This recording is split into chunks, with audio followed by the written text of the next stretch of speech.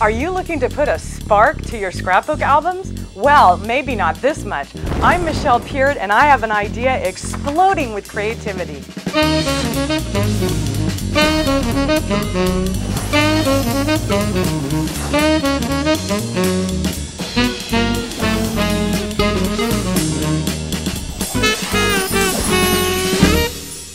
This project is so much fun. I'm using the tabletop display memory album from SEI. And I've used the papers and embellishments from the April Mega Kit from Club SEI. Now, I want to show you about this tabletop album because it has some fabulous features. As you can see, a sliding frame, the box itself, and inside the beautiful album that we're going to decorate and embellish. Now the first step, pull out this elastic cording and set it aside because I'm going to add an embellishment to that. And I'm going to use this butterfly sticker right here, and I have a wonderful tip for you. I'm going to peel this off and set it face down onto my tabletop display. I'm going to bring in just some ordinary baby powder and I'm going to actually dab it right onto the adhesive. And what I'm doing is I'm actually neutralizing that adhesive, so this then becomes a sliding embellishment. Now you see how easy this is? Slide it onto my cording and apply it to my book later. Now we're going to add some color to our box, and I want to show you these beautiful Tumble Dyes. They are in jewel colors, which is perfect for spring, and they also match my photo. And these are water-based. They have no smell to them, and you can add them right to fabric, but I'm going to put them onto our frame.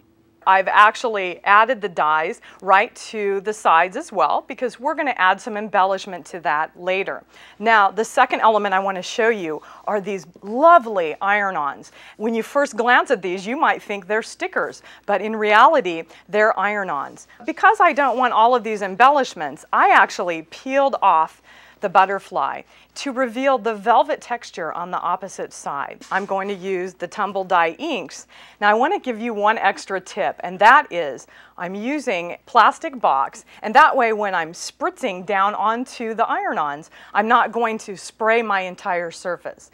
Don't forget to wear an apron or something to protect your clothing. Take these butterflies. Now I've allowed them to dry for just a few moments, and I'm going to place them right onto the box. It's just so much fun. My mom loves butterflies, so this is a great embellishment since this is going to be for Mother's Day. Now I'm going to set this aside and bring in just a standard piece of paper to protect the surface. Place this over the top, and I'm going to bring in my little mini craft iron. Press down onto my frame, and it just takes a few seconds, and I just allow the heat to permeate the box. Now I just lift the paper off and voila, you have beautiful embellishments. Now I'm going to set this aside because I want to get to what adds pop to this project. I'm going to bring in some of the lovely paper featured in the kit, and I want to show you, boy, it is beautiful and sparkly, and not only that, it has color on both sides, which is ideal for a folding project, which is what we're going to do next. I've taken a photo of my nieces, trimmed it down to 7 by 9 inches, and you'll notice that I've actually printed this on standard paper, just copy paper. The reason for that is I'm going to be folding it and I don't want to have a heavy crease in my page.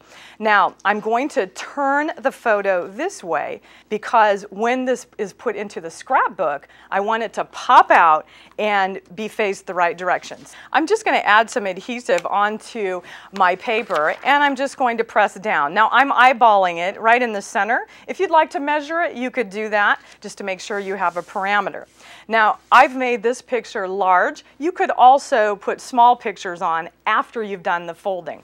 Now I want to show you how to do the explosive part. Take one corner, bring it right down to the opposite corner, and I'm going to crease. And what's nice is you can just use any tool. This little bone folder helps really nice to make a smooth crease. Open it up and now do the opposite side. You now have an X in the center of your page, just like so. And what happens is this makes a great guide for you to bring these together.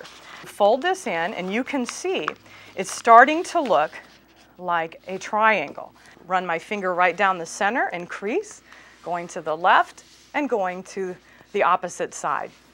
I'm now going to take this leg and fold it inward, and I can see the center mark right here, and I'm going to fold once again. Going to bring the other triangle tip in and fold once again. Now, I'm going to turn it over, do the opposite side. What you can actually see is I'm starting to fold what looks like a house shape. Now, these flaps right here are going to serve as our springs. And what I need to do now that I've creased these is open them up, and I'm going to tuck them in. Again, these add the legs for our pop. So the nice part is, since we've creased this, you see a nice square image. Now I'm going to do these other two sides. So one more leg here. I'm just going to pop this in, and you can see that I have the creases here that will help me. This paper is so beautiful, it just sparkles. Now we're ready to put this into our album. So I'm going to bring my album back in, and I'm going to show you how easy it is to apply this. Now you can see the book is attached, and what's nice is this binding is large, so it allows for us to put in all sorts of embellishments. So I'm going to put some adhesive onto my photo, place this right into towards the spine, line it up, and just press it down. Okay? Add some more adhesive. Press down the cover, and that way we have our page sealed into the book. Now, no peeking, I want to show you the finished album. Remember that sticker technique we used? I've put it onto the elastic cording, which holds the box closed, and now I can use this and center it right onto my frame. You'll notice I've added a ribbon sticker and also some of the alphabet stickers from the kit, and I've spelled out style, friend, and love, which describes my mother. Now I want to show you the inside of the album. So I'm going to flip the frame up, and I've added some of this lovely velvet paper, added some ribbon, and I also put some frame stickers, and I alternated them for a different effect. I want to show you the explosive part. I have added some resin stickers and also some journaling onto the album. Let's pop out the second page. Look at the beautiful colors, the paper, the sticker embellishments. Wait till you see the third page. A small explosion. There we are, Aunt Michelle and her two nieces. You can modify this explosion page as you like it, with different sizes. Here's some other layouts. Take a look at the beautiful iron-ons with no color. Aren't they elegant? We've added some brads, some ribbon, and look, there's that sticker we used before, used traditionally on a piece of ribbon. I've had so much fun putting pop into my pages. Now don't forget to print the design guide so you can put some pop into your pages too.